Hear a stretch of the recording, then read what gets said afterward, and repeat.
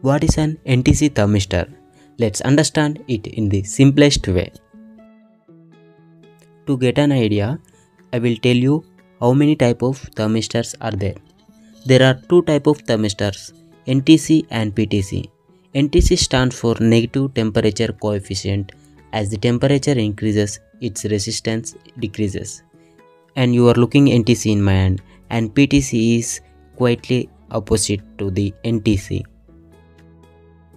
I will show you how practically it is possible. I have connected the NTC thermistor in a circuit with a multimeter to monitor resistance. See, it is basically 101 ohms temperature. When I am holding this thermistor with my hand, the heat generated in my hand pass through this thermistor and resistance drops. Now I will do another experiment. The temperature of this water is 9 Celsius.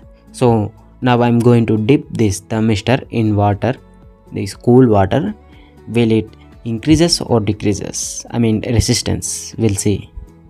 See how it is increasing. Yeah, that's the magic of this NTC thermistor. NTC thermistors are used in temperature sensors, power supply circuits, and even in home appliances like refrigerators.